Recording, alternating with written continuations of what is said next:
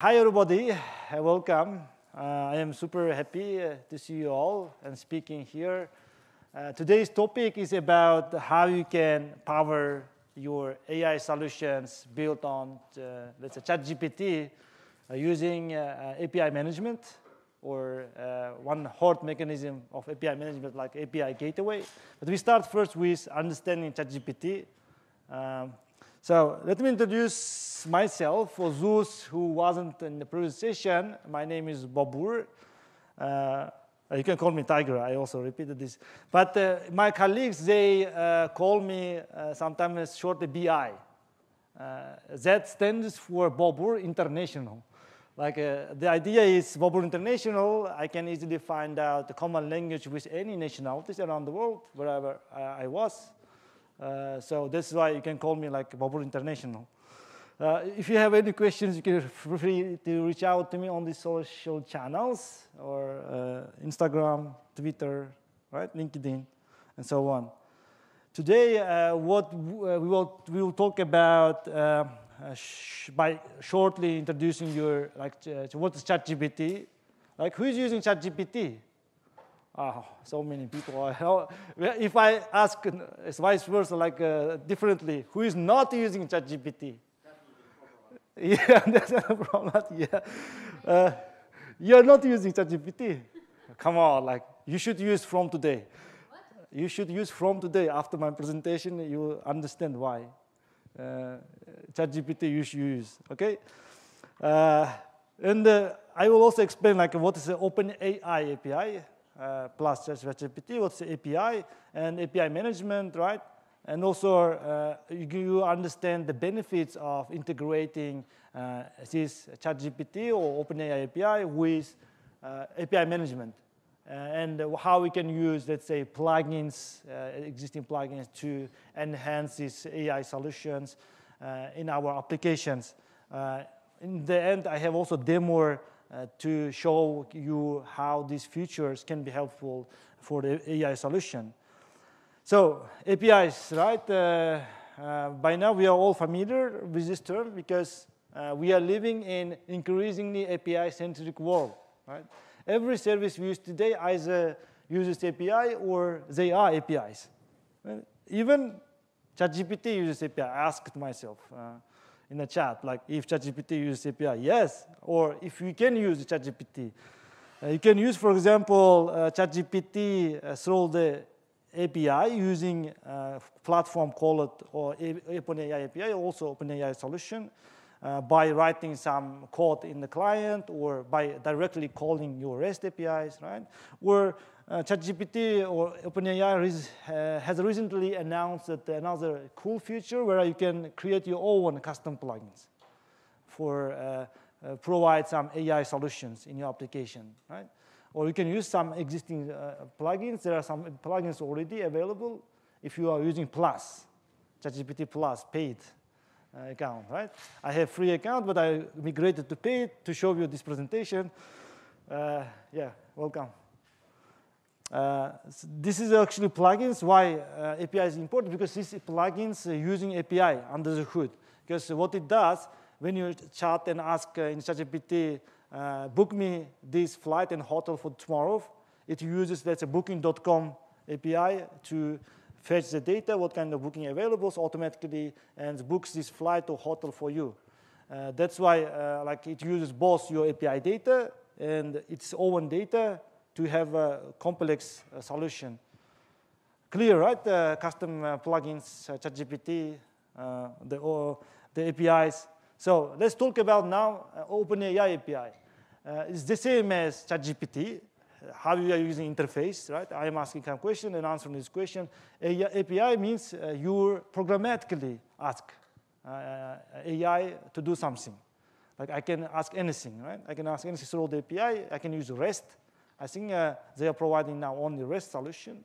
So you can do some code compilation or text generation. You will see soon. For example, I can ask one text. For example, what is a dev conference in Brno? It can answer AI if it has out-of-date information. I think it has like a 2021 until this data. or it can help me to write some code, find out some bugs, right? Or it can generate some images or variations of images, and so on. This is how API does without interface. And how ChatGPT can help developers? This is, I think, most important question everybody asks themselves. Is there any idea how ChatGPT can help the developers? Yeah, go ahead. For example, I have created a script which completes annotations for like 5,000 of the very poorly annotated codes. Yeah, this is actually a use case. What kind of annotation? For which programming language? Or? TypeScript. TypeScript, okay, right. I have a pull request in which I have marked all the places which has very poorly annotated entities. Yeah. And I was waiting, and now I've completed it with ChatGPT but it's helping, right? At least like 50% making you more performance, right? For me also, it helped with generating codes. For example, I am a contributor to APISIX project. You can write some plugins, right? In Lua programming language. I don't know Lua, honestly. I don't want to learn because I know advanced languages. I don't have to learn. I can use ChatGPT, ask, can you write me some Lua code? It does actually 95% correctly, like this Lua code is written for me. I was able to create new plugin, call it file proxy. You can check a link I will provide. Like, this is not the topic of today, but what I'm trying to explain to you, it can exactly help you to generate some code. And also writing some test cases. I had a chance to talk to some companies. They are now using ChatGPT to write some integration tests, because usually for integration tests, you need input data, right? If some user clicks this button, something should happen, or like this. In this case, ChatGPT can create some input for your programs. For testing, it's really good. For generating documents, like if you are writing as a developer some documentation, you don't have to write your own. You can just ask ChatGPT, please explain this API, what it does, and write the Swagger definition, or Open API definition. It can create Open API definition. Is it reduced the time? Right? Other use case I'm going to skip just to give you an idea. You can observe yourself. If you're using ChatGPT, you know what's the capabilities. I'm not promoting ChatGPT. I don't work for Microsoft. And this is the differences. Like as I said, ChatGPT interface. You can use as a user-friendly. You can ask some questions. API just makes these AI models solve the rest. And you can interact with AI inside your application. This is one advantages of API, using API. You will see how it can take a benefit in my demo.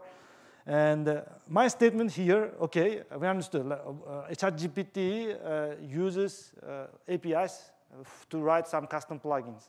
And custom plugins able to call API, right? Again, API usage. And also, we do have a lot of service using ChatGPT through the API. In this case, my API should be secure, first of all. And second of all, it should be scalable. I should be able to scale my APIs, right, by running different instances of the same API, so on. If one instance fails, it should always fall back to another instance, and it should be available 100% of the time. How to achieve this? How to make our API secure, performant, and scalable? Yeah, that's actually great. I asked this question also, but there was a lot of solutions, right, available. It was in the chat, but then I end up with this is about API indicators, right? Successful indicators like performance, availability, and security. And then one of the answers was using API Gateway. If you want to have a secure performance and scalable APIs, you can use API Gateway. Why? From the previous talk also, I was explaining like API Gateway because in the center, right, in the heart, like it can know all these APIs exposed by your backend services. It means like it can control the security. Right? There's a door, I cannot go inside, but inside my friends. But to see my friends, I need to say code or I need to access this information, right? API Gateway also like a front door to accept the request and to secure your applications. Also, it can scale. Your backend service can also scale, but also API Gateway can also scale in such a way that like for 3 services, 1 API Gateway, like there is a concept of backend for front-end, right? You can use a separate API gateway for mobile applications, a separate API gateway for, let's say, web applications, so on, to show different information on different applications. My colleague Nicola also here, he has a very famous talk. It's called the backend for front-end, right? You can also talk to him, like he can explain a lot of usability about this backend for front-end solutions. And of course, the plugins, another important fact in API gateways, you can use plugins to achieve this stuff, like observability. I had a presentation just before this, how you can observe APIs using API gateway, or how you can make authentication, like a single sign-on, or how you can use identity providers like Google or maybe some other identity providers in API gateway. So APISIX, I can introduce one more time. This is on my T-shirt. Open source project, also API gateway. We can use it for free. There is a lot of features, good features, like a plugin hot reloading. For example, what it does mean, let's say we said like our API should be performance, right? You don't have to add, you don't have to stop your current running server if you want to enable new plugin. Without any downtime, you can delete or add additional plugin. That's one of the capabilities of APISIX without stopping, right? And other capabilities like a plugin development, you can create your own plugin in your favorite programming language. Like, as I said, I don't know Lua, I hate Lua. I can use Java plugin runner to create my Java, or ChatGPT. Ask ChatGPT to write some Lua code. And of course, dashboard, you can use dashboard to achieve the same things without writing any code in a low-code environment. These are some of the cool features why I like APISIX. And next topic is how, use this API gateway and AI together. Because my statement was, problem statement was, for ChatGPT, we need secure APIs. In this case, I can use API gateway to secure my API calls, right? I can enable JWT token based authentication, or I can enable even a basic authentication with just user password and login. If you imagine like you want to have this authentication enabled within your code, if you're using Java, Spring Framework, you need to use Spring, right? You need to do some configuration, do a lot of stuff. Even ChatGPT helps you, it takes time. But the API gateway, you can just use one plugin and to enable your security feature.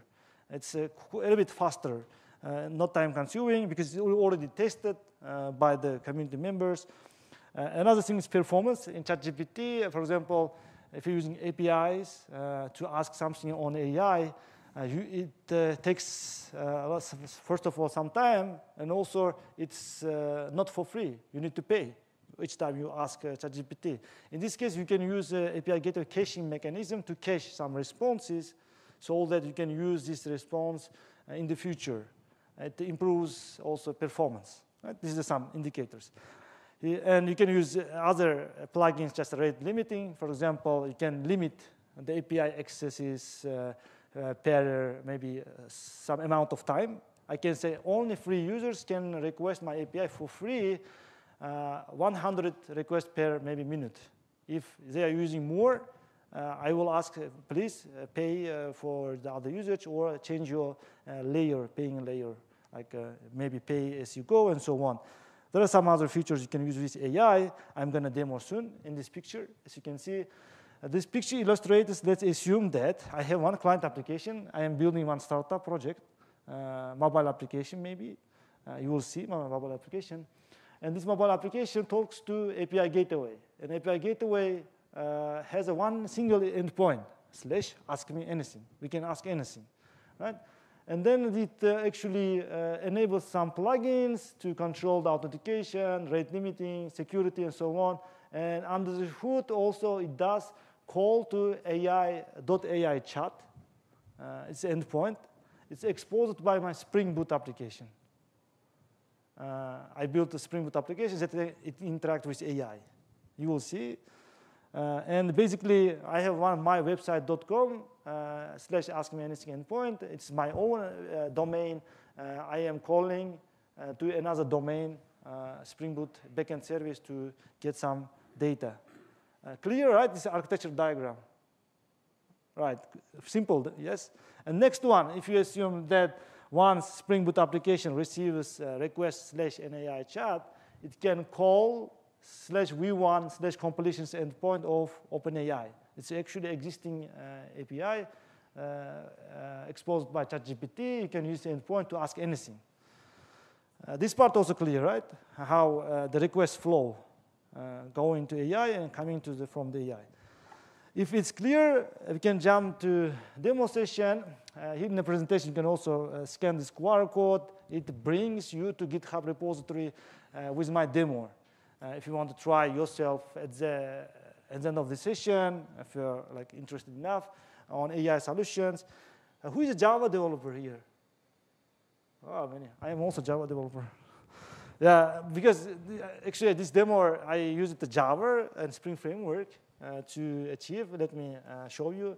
If you open this QR code, it brings you to this APISIX Java ChatGPT OpenAI API report.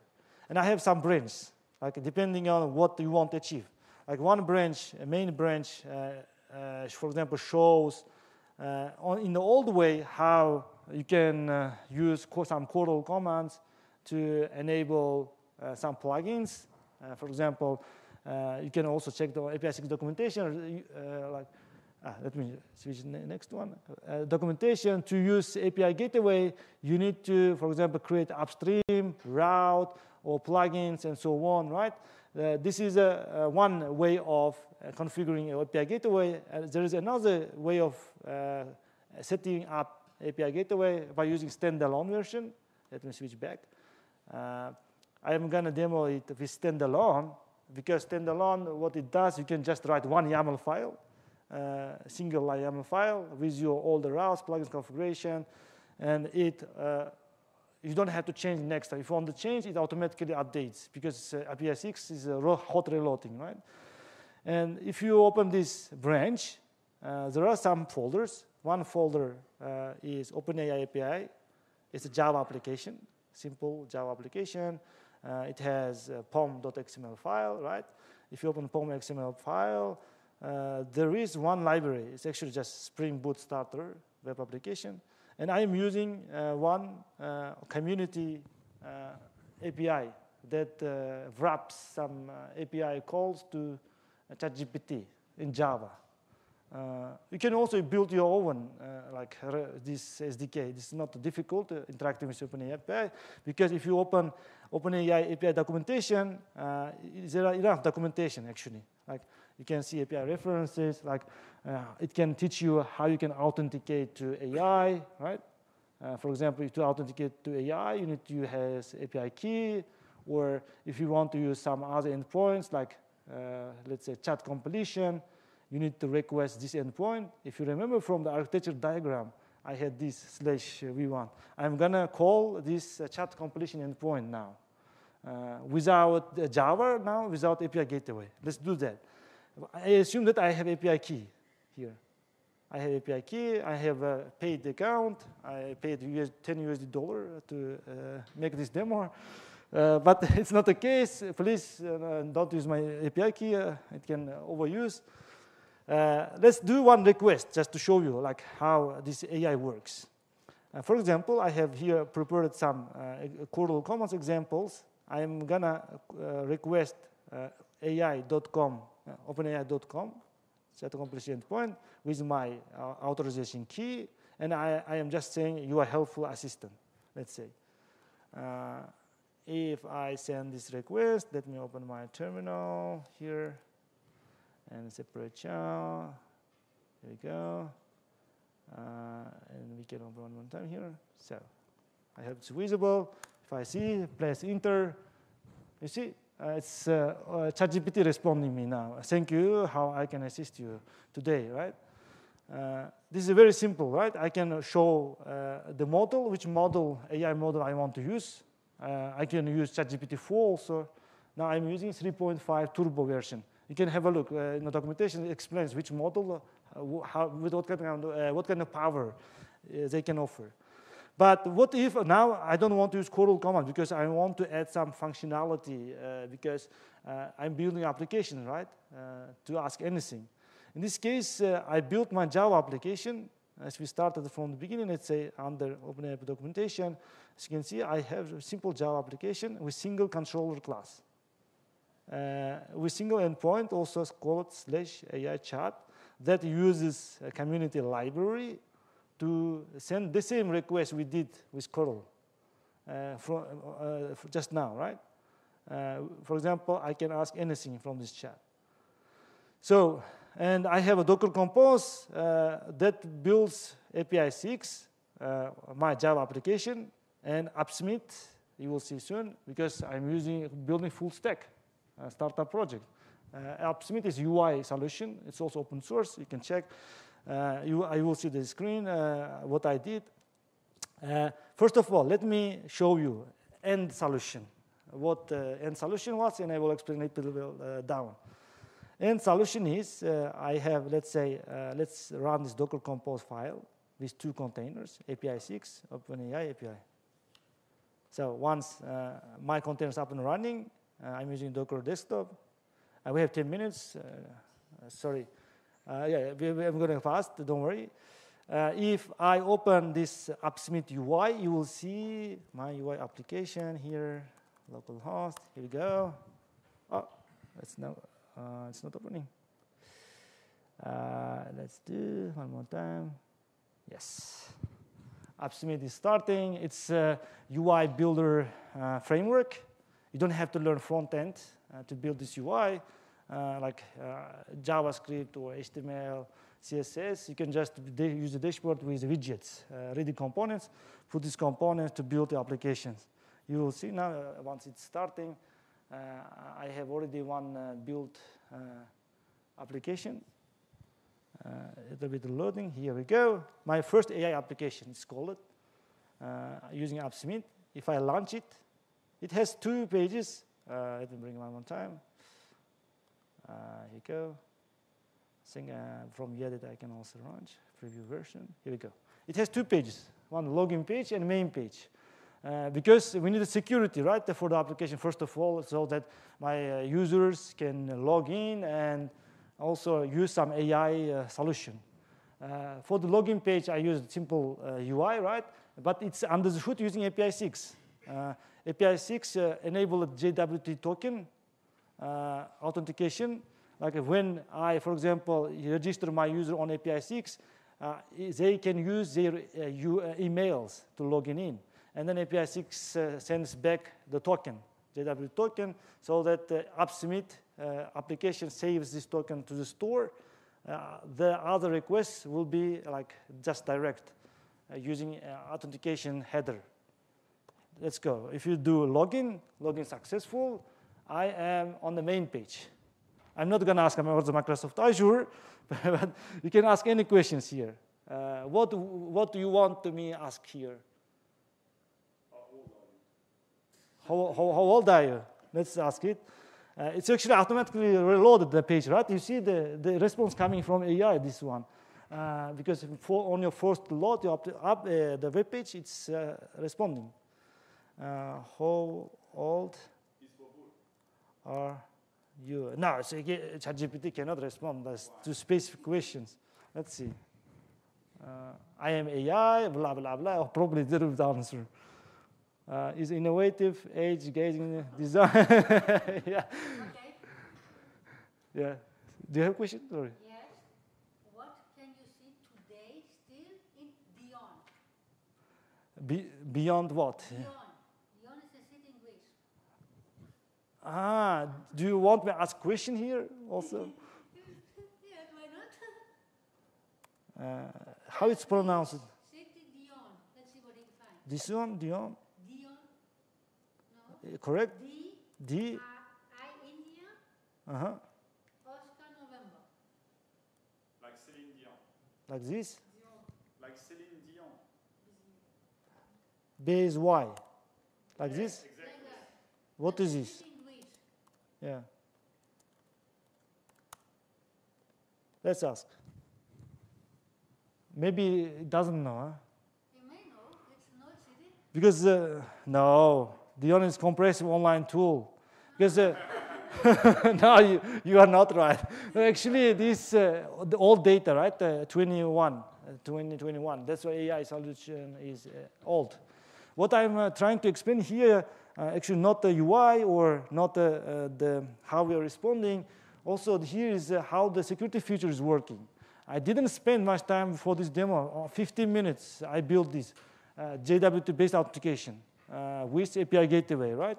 For example, I can log in, I can log out, I can do registration, just without spending time. For example, if I do log out, now the APISIX just gets and invalidates the JWT token, and I need to request again. And the same pass repeats, right? And you need to ask some question, and AI solution to these questions. So that was kind of demo, the simple application here. But under the hood, what's happening? Actually, what's happening? First of all, I had one APISIX set up here. As you can see, it's a simple YAML file. As you configure your Kubernetes, I am configuring my backend application. My backend application, Java, right? Which is running on Docker. Yes, 5 minutes. Docker OpenAI API, and I have route called Ask Me Anything. If you remember from diagram, Ask Me Anything. And while Ask Me Anything is called from external AppSubmit application, we are using proxy rewrite because this Ask Me Anything endpoint should be rewrited to this URI, right? Java URI, actually AI chat, not Ask Me Anything. As you can see here in this one. This is the AI chat, and APISIX actually rewriting the URI. And also, I am using for the login/login endpoint single plugin called JWT. And I have one API consumer. API consumer, as if you remember, I use its email address here, appsubmit@gmail.com. How it's easy, right? I have created consumer with single like a YAML file, and with that, that's all. APISIX is ready, and I have one Java application is ready, and with single 2 pages, the AppSubmit UI is ready. And now my question to you, who would like to invest in this my startup project? Is it, I mean, at least it can do something, right? Yeah, of course, sorry, it's a new feature requirement. I will add Dion. Dion, yeah. I know that you have to really do search and to be very precise. Yeah, sometimes that's the point, like why ChatGPT they added custom plugin development. In this case, I know that the Dion city exists.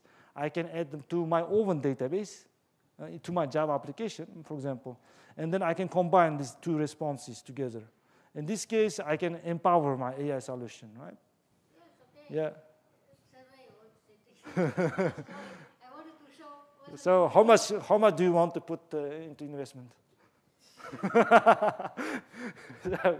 do you have a question? No. Yeah. But yeah, if you're interested, just look, please. Yeah, go ahead. Always on a paid subscription. Only if you can see in my demo, only OpenAI API is paid, but the rest is of course for free. I think I don't remember. It was $18 provided also ChatGPT for free usage. I used it 5 months. It's actually long. You can use until you build something real, like my application.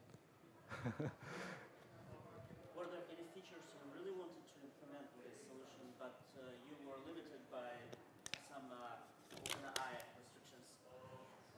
Yeah, the restriction is a question I will repeat.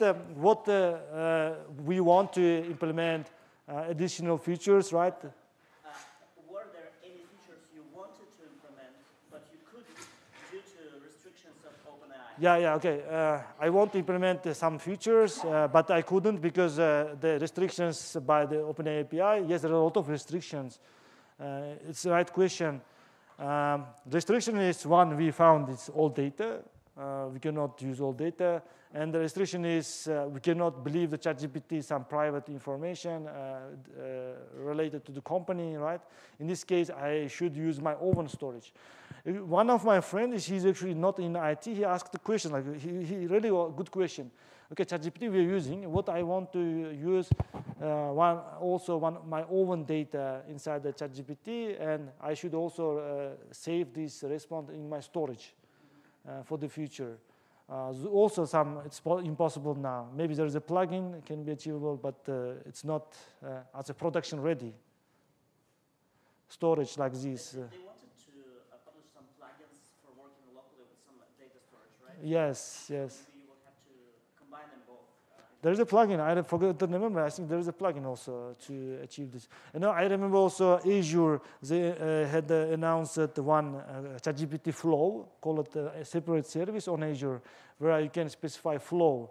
Okay, say one output should be an input to another ChatGPT, so that you can have a complex flows in this business storage. I mean.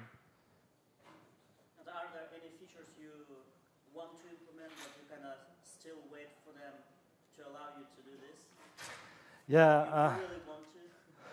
Yeah. Is there any features that I want to implement? But there is still some time to implement it. Yeah. I want to implement, for example, my own custom plugin that shows all the discounts around the city. But the limitation, I haven't get my access to use this custom plugin development. We can maybe discuss with you later, like other limitations. So we can stop because we are running out of time. Thank you all for your attention. I'm happy. You can check this demo. It's great. AI is great. Let's see future what it brings. Thank you.